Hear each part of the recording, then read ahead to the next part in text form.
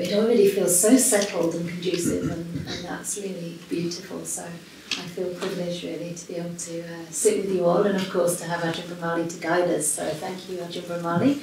And I don't think you need a lot of introduction, but I just want to introduce you out of respect and genuine gratitude really as a really wonderful teacher of Buddhism, who teaches with such integrity and intellectual honesty, and also based on many, many years of practice and guidance from Ajahn Brahm, who's both our teachers, and also Unbulupeka, who's with us from Perth. She's also in Dhammasara Monastery, which is part of the monastery group that Ajahn Brahm has developed, and that is now independent as a community for bhikkhunis, for fully ordained nuns.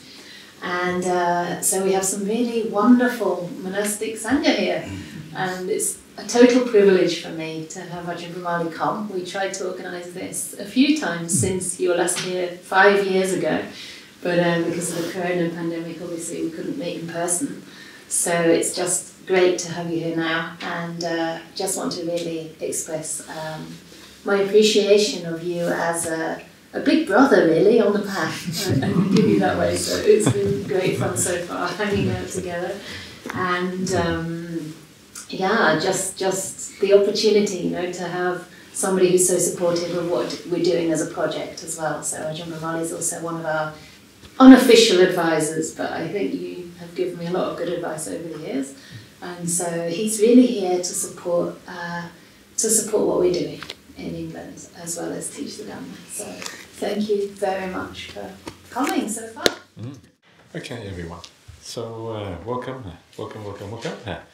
and thank you for your kind invitation on Bachanda. I just have to return the compliments. It's nice to be here again, and always nice to see some familiar faces, people I know from before. It's marvelous, and so it's good to be here. It's a beautiful place here. I used to live in the UK many years ago. My family was very Anglophile. They loved the UK, and you know, and so I also must admit it's very beautiful here, and it's very kind of a soothing landscape. Nice meditation landscape with the rolling hills, the greenery, and all of these things. When you come from Perth, England is like a green heaven. Australia is like a desert place, and very dry and very different from here. There's also kind of beauty to it, but it's very different from here. So it's good to be here again, and hopefully we will have a good time together here. Have you come here to have a good time or not to have a good time? If you have not come to have a good time, you're in the wrong place. So this is kind of the 101. Okay. For me, the 101 of meditation practice is to enjoy what we're doing here. And for me, it's always the case that the whole purpose of the spiritual path is to enhance our quality of life, not to kind of detract from the quality of life.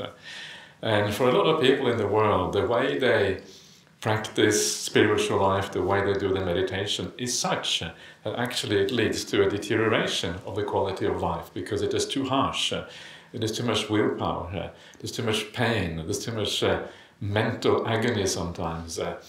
And there are certain meditation centers where they say that 90% of people never return after the meditation, simply because the system is not really rigged for ordinary people to succeed.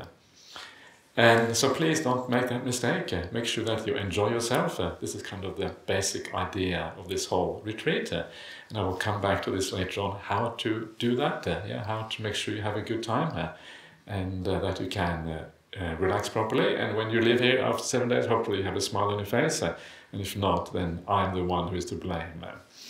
So the pressure is on me here. I don't feel a lot of pressure, but anyway, the pressure is still, I guess, there somehow. The 8 precepts are the Atta Sila in the Pali language, and they are basically fundamentally about morality, but they're also, interestingly, about restraint and about renunciation. There's 2 aspects of these 8 precepts. But the most important part of it is the morality part. So the first precept is about not killing living beings, and that includes irritating mosquitoes in your bedroom. Yeah, that's a hard one. That's one of the most difficult ones. Is anyone who has problems sleeping if there's a mosquito buzzing in the bedroom? That's one of those tricky ones. You have to have a lot of compassion to kind of overcome that kind of human tendency to want to annihilate such mosquitoes. But once you develop a bit of compassion, you will see that actually it doesn't make any sense to kill even a mosquito in that kind of situation. You have the adinadana, which is not stealing. So basically you get the idea with that. Then you have the abramacharya, which is one of the kind of really strict things on a retreat like this. And this basically means no sexual activity during this 7 days.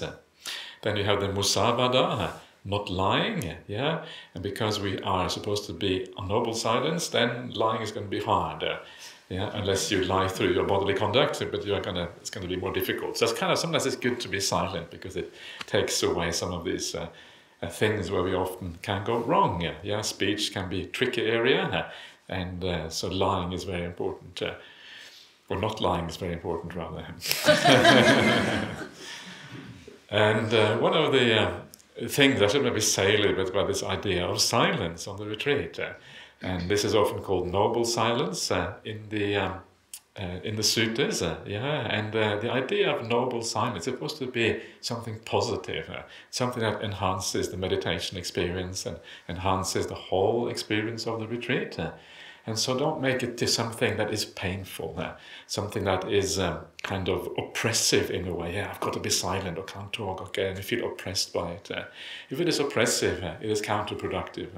So make it into something that is kind of light and easy. And one of the ways that I like to think of noble silence, it is like a gift to all the people around you. Everyone is here to be silent, to practice the meditation. And if you are silent, don't speak or even be gentle with the way you'll slam the doors too hard, that kind of thing, then you are supporting everyone else. You're giving them a gift through your silence. And then you make it into something positive. It doesn't feel oppressive. For those of you who are used to retreats, probably no problem at all, but for those of you who are not so used to it, it can be a bit tricky to be silent, not really used to being silent for long periods of time. If you really need to speak to somebody, you're always welcome to ask to speak to myself. I guess Shell also would be necessary. Shell, there you are. Okay, I found you. And so that is so that you don't. If something happens that is very uncomfortable or whatever, you have someone you can talk to. So those are the precepts about morality. But one of the things about morality is that it is very supportive of meditation practice. The Buddha talks about two things in the suttas that are supportive of meditation. Those two things are morality and right view, ujjukaditti and sila. And I will talk about these things in much more detail later on because they're actually very, very interesting areas. And Buddhist morality is different from almost any other morality in the world. It is much more detailed, it's much more refined. It is much more onerous to practice Buddhist morality. It sets the bar very, very high if you want to live according to Buddhist morality all the time. And so the way to think about Buddhist morality is to remember that it is not just about not doing the bad things. All the things I talked about now were just bad things, right? Don't kill, don't steal, okay, this is all good. But actually to really, if you want to live a full Buddhist life in terms of morality and who you are as a person, you should act with kindness as well. It's not just about avoiding the bad, but doing the good deliberately. And this is the idea of being generous with your speech, having noble silence, making it to something very positive, where you're actually giving a gift to someone else. And if you give a gift to someone else, that is very supportive of your meditation. So if you feel that you have done the right thing around other people, and then you sit down, you will feel good about yourself. And if you do slam the door a bit, especially if you're a bit upset, you do it on purpose, well, then you feel really, really bad about yourself afterwards. So hopefully you won't, I'm sure you won't do that. I'm just kind of I don't know, nobody here is like that, I know that, but just as an example, you know what it's like sometimes. And so that is the idea of morality. And even your meditation practice, you can make that an act of generosity. If you sit down in the beginning and you meditate and think, I'm doing this not just for myself, but for the whole world. It's very powerful. Because if you're giving your meditation to others, and you know that you become a better person when you become peaceful, when you kind of settle down, when you develop a bright mind, and you kind of get a soft and gentle heart, these things are very positive, not just for you, but also for the people around you. So your meditation actually is a gift for the world. So bring that to mind at the beginning. I'm doing this for everyone. And this is how you actually enable meditation practice, by having these kind of positive attitudes in everything you do.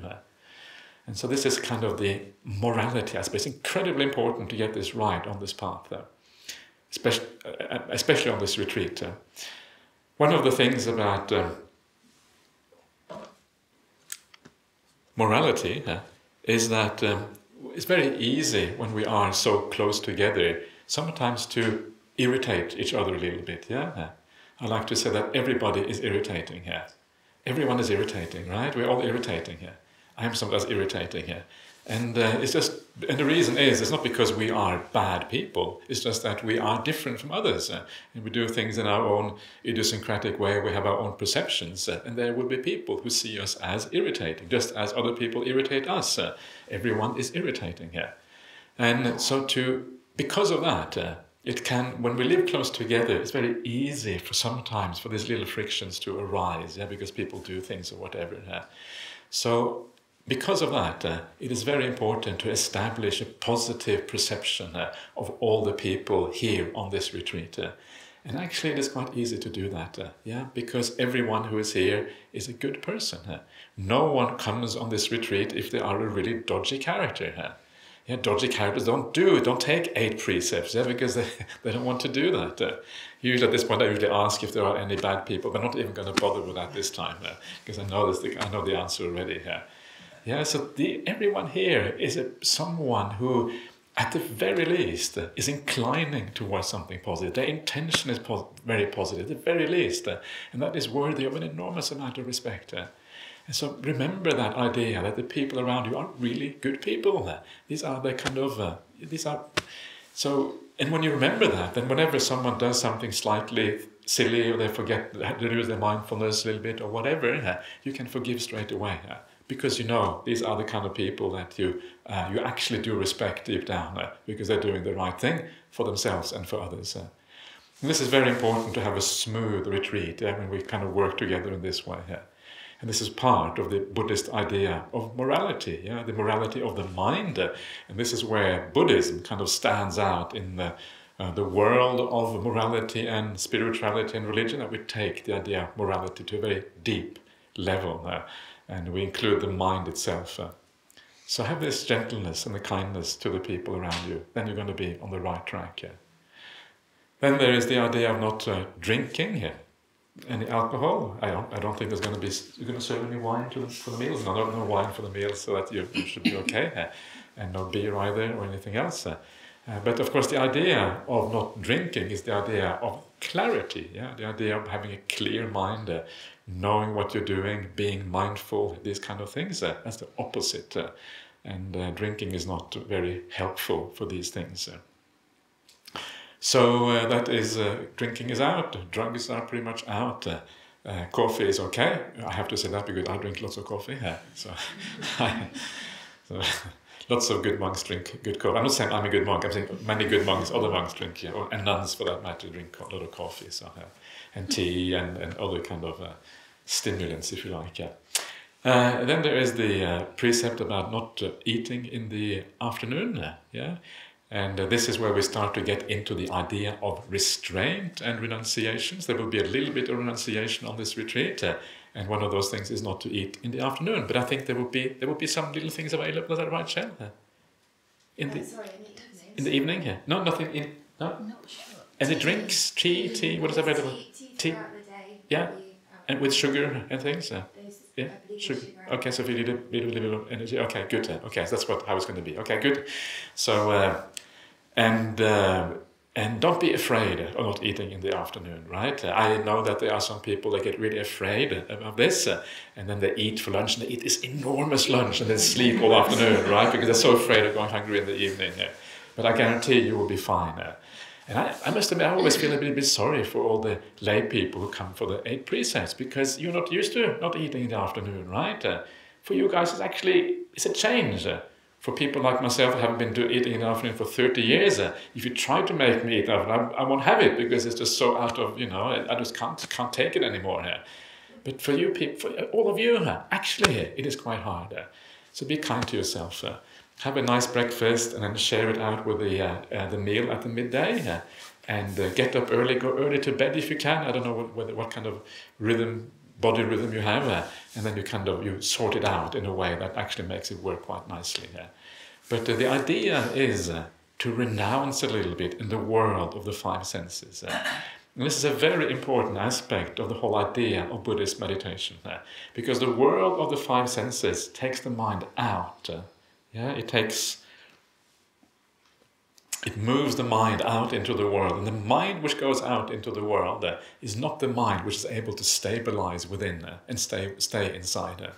So there is either the mind goes out or it stays within. And if we have too much attachment to the world outside, too much desires in that world, you will not really be able to reach the full stages of samadhi and stillness in meditation. We want to move now in a different direction to go within. So either the mind goes out or it goes within. It can't really do both at the same time. And that's why we have these ideas of restraint as part of the idea of meditation. So in the evening, try not to think too much about food. This can happen very easily. I know there is a nice sutta which I always like to quote. This is from Lady Visakha, one of the Buddha's, maybe the Buddha's chief female lay disciple.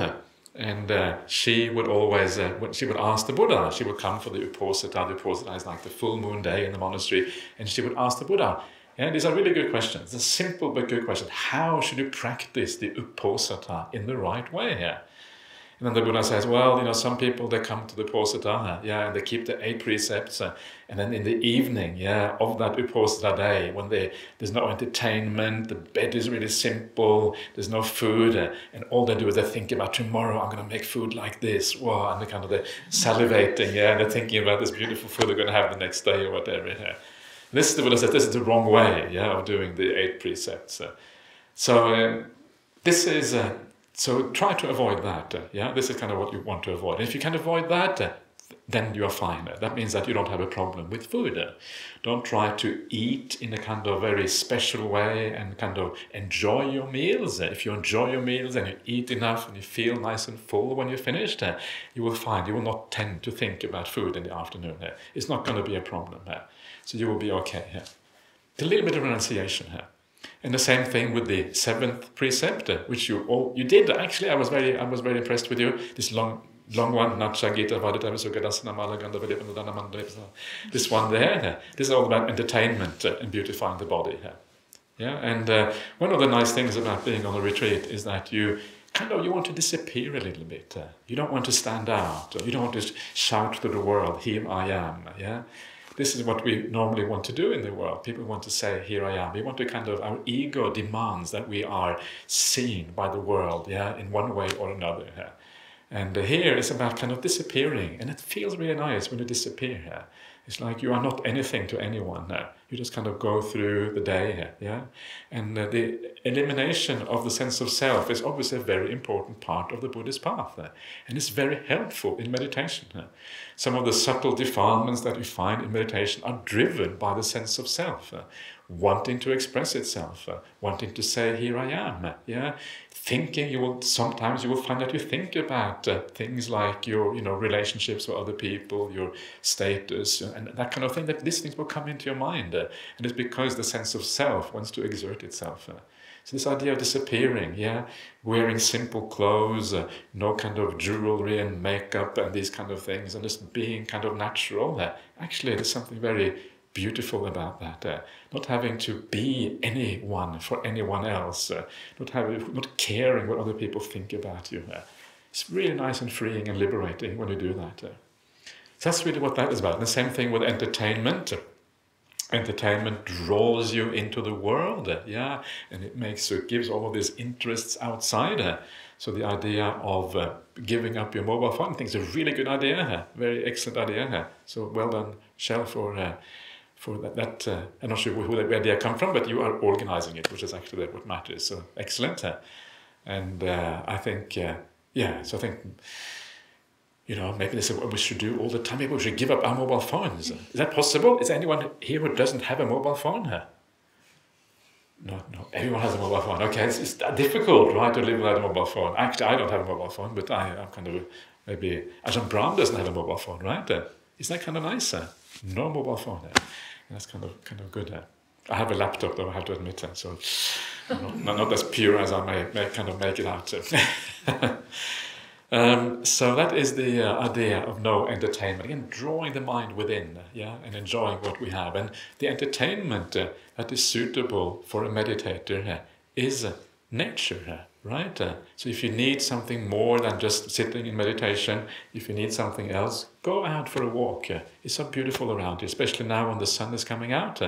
Last time we were here, we had lots of sun. So if we see how good our karma is. If we have good karma, we might get a lot of sun this time as well. We see how things go. And so go for walks. And nature is kind of peaceful. Nature doesn't draw your mind out. Nature doesn't make you attached and full of desires. It actually has the opposite effect usually. In the suttas and in the Therigatha, the verses of the elder monks and the nuns, they always talk about how they enjoy nature. So these are arahants and they enjoy nature. If arahants can enjoy nature, you too can enjoy nature. So please do that, and and then have cups of tea when you feel like it. And if you ever feel a bit tense and stressed out, and you're not enjoying yourself, and something doesn't go right, don't force yourself.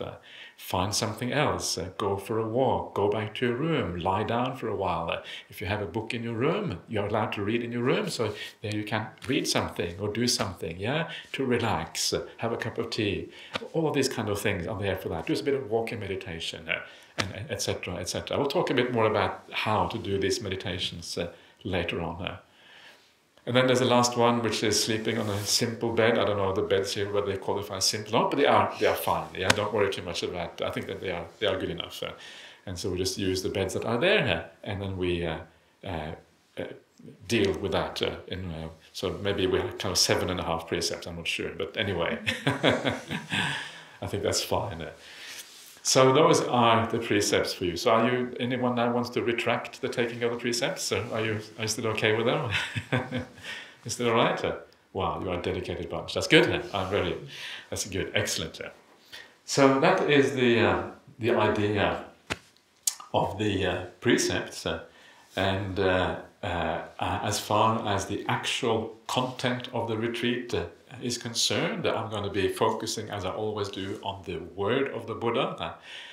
To me, the word of the Buddha has a very special place in Buddhism, and I have always found that I feel there's too much emphasis on teachers and gurus and these kind of things in Buddhism, and not enough on the Buddha. And which is kind of paradoxical, because the Buddha himself, we know that he said that after his passing away, the teachings, what we should use to inspire us, what we should use as our guidelines after his passing away are his teachings. And the first thing we forget is precisely that. This is kind of how things, this is kind of the history of mankind, I think. And we go different ways.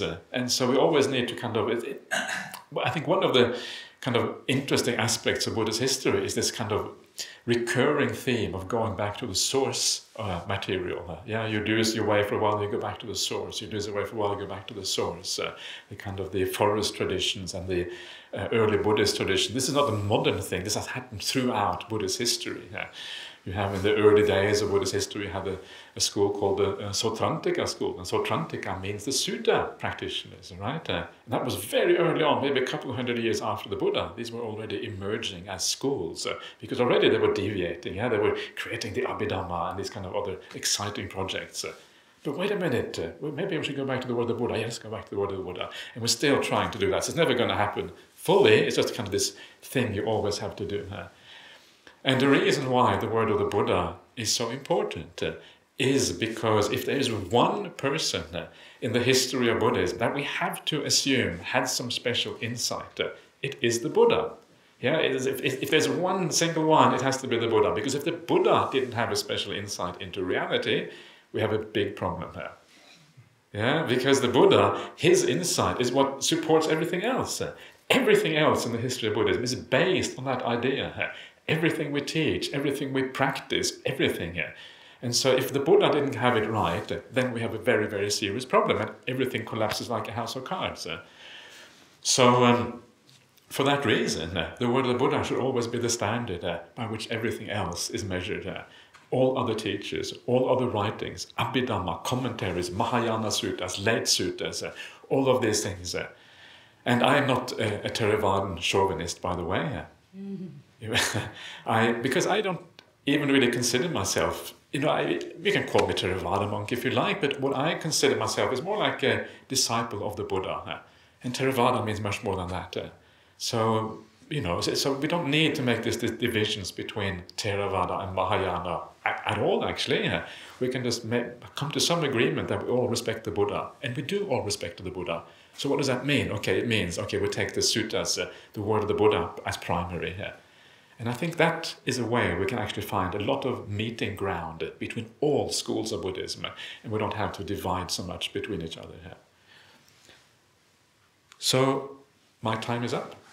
So I'm following the schedule here, bang, on the dot. So we have a 10-minute break. Just if you wish to use a toilet or stretch your legs a little bit, please do so. And we come back for a short guided meditation at 8:30 here. So first of all, just sit down. And you're sitting already, which is good. And make sure that you are comfortable where you are sitting. You want to get the body out of the way so it doesn't cause you any problems. There is really very little chance of indulging the body when you sit like this, so don't worry about that. Much more important to worry about not torturing the body. So you want to be at ease, you want to be relaxed, you don't want to be in pain. So make sure you are sitting comfortably. Whatever posture that is, the posture is not so important. What matters is that the body can kind of fade into the background.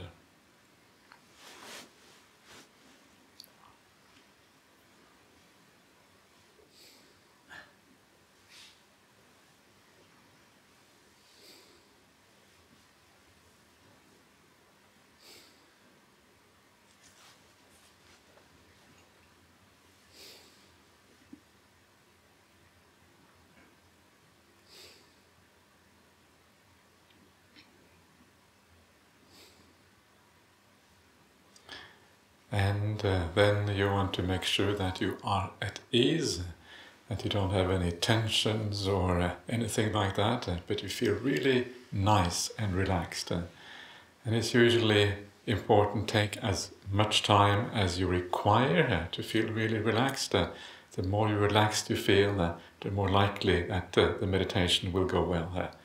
And very often the relaxation happens simply from waiting here. Allowing the world to kind of fade into the background and fade away from your mind. And as you do that, things tend to become more easy. The breathing becomes nice and natural, and you feel a sense of ease as a consequence. So take your time and just kind of allow things to fade away. And just having a sense of good feeling about being on this retreat, having a chance to practice the spiritual life. And what a wonderful an opportunity that is.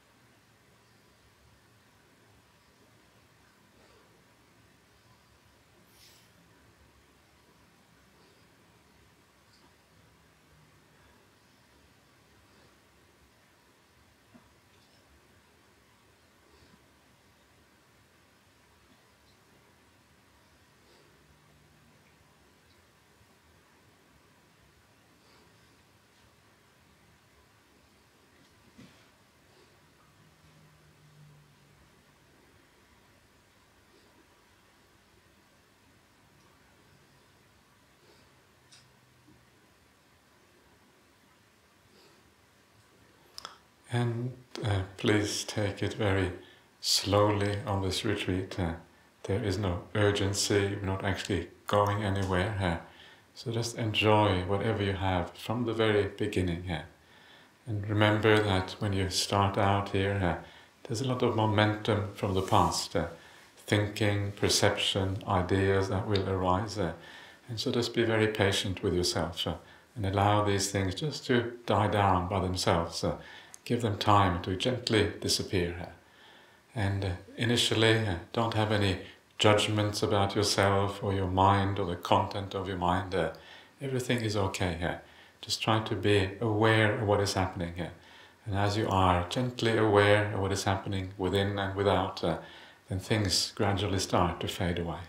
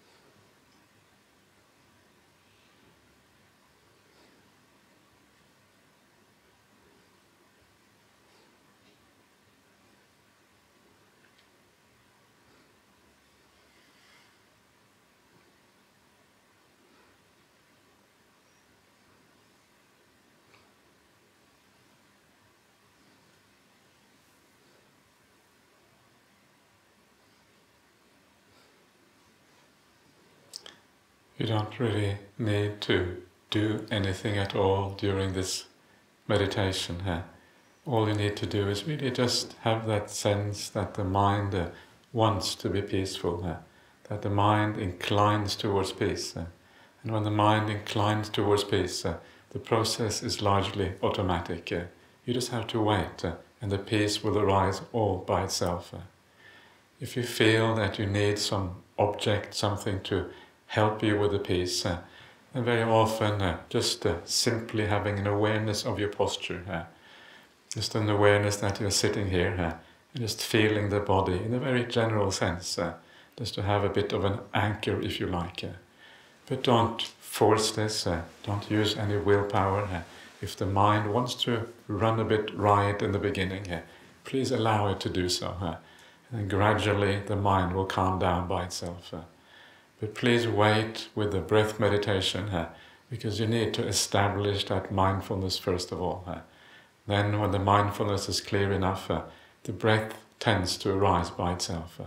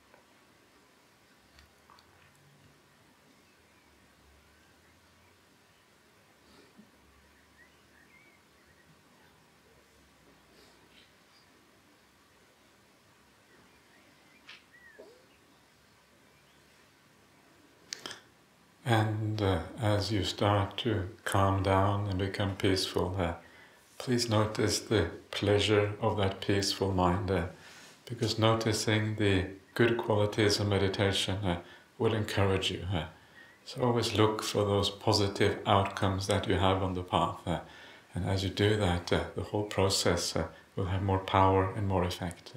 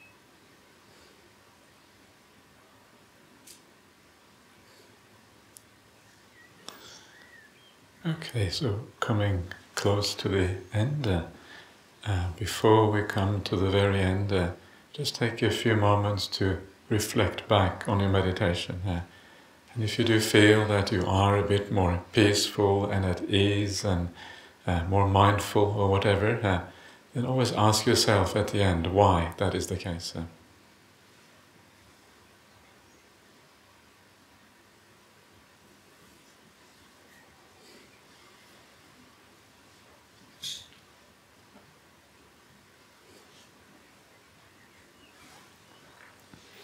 Okay, so that is the end of the meditation for now.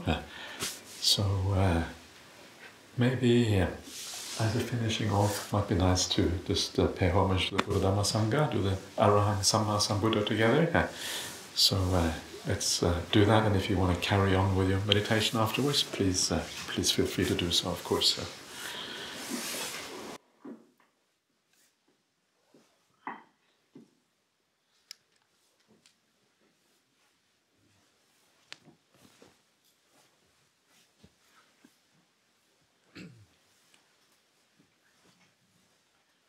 Arahang Samma Sambuddho Bhagava Buddhang Bhagavantang Abhivademi Svakato Bhagavata Dhammo Dhammang Namasami Supatipanno Bhagavato Savaka Sangho Sanghang Namah